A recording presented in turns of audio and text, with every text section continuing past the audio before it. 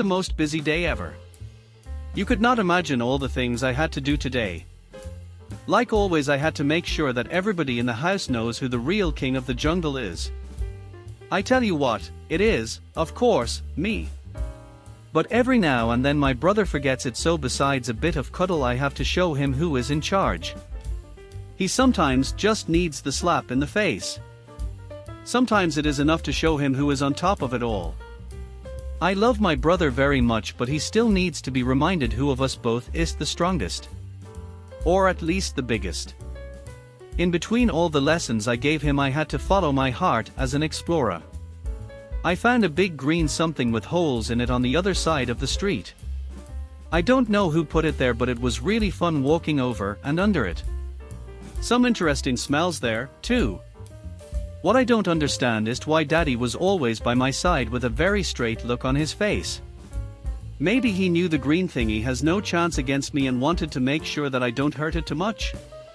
But after some time I lost interest in it and went back to teaching Alexi.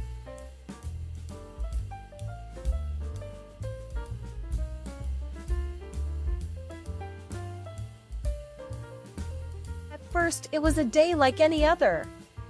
Mommy went to work while Daddy was working from home. I mean, he calls it work, but all I see him do is sitting, clicking and staring at this silly screen. He doesn't even try to catch that little jumpy white thing on there. I did smell that something was off today, but I couldn't lay my paw on it. Daddy made a break from work way too early. Suddenly the creepy jailbox comes out. 1 minute I am in Daddy's arms, and the next moment I am in this demonic box hearing a loud grumpy machine while I can see the world floating by on the outside.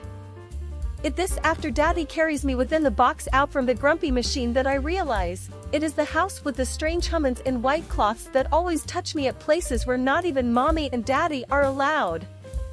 Soon after the touching starts, I don't remember anything. Must have been the baddest scent of catnip anybody has ever smelled.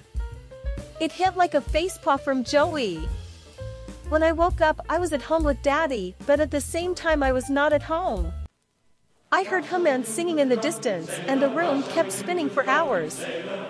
My legs and paws and whiskers felt like they weren't mine anymore, and Daddy kept calling me Black Dragon Toothless. What the hell is a dragon toothless?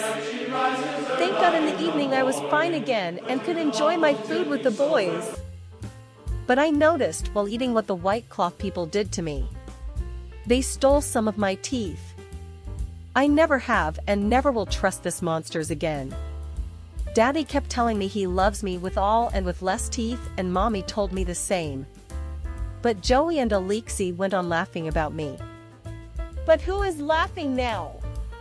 I am lying in bed with Mommy and Daddy while the boys are outside for the night. Ha! The toothless black dragon one. Whatever that is.